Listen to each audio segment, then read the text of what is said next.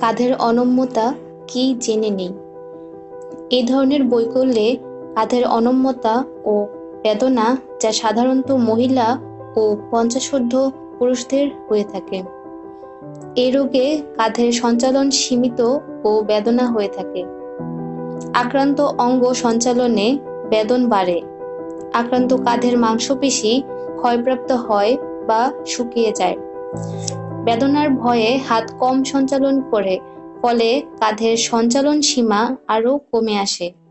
অধিকাংশ ক্ষেত্রেই কয়েক মাস কষ্ট ভোগ করার পর বিনা চিকিৎসাতেই আরোগ্য হয়ে যেতে পারে। সঠিক কারণ জানা নেই, তবে পূর্বপ্রবণ উপাদান থাকতে পারে। দেয়ালে হাত রেখে উপরে তোলা ও হাত দেয়ালে চক্রাকারে ঘোরানো।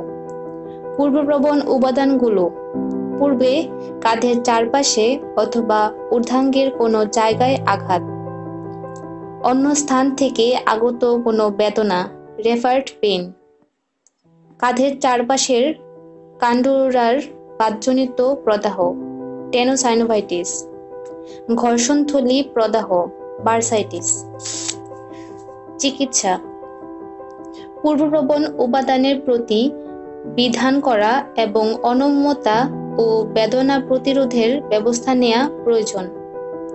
বেদনানাশক ওষুধ, ফিজিওথেরাপি, ব্যায়াম, কপিকল ও অন্যান্য পদ্ধতির দ্বারা ও কৌশলগত বৈদ্যুতিক তাপ ইত্যাদি। কাঁধের দিরার ভেতর ইন্ট্রাআর্টিকুলার ইনজেকশন।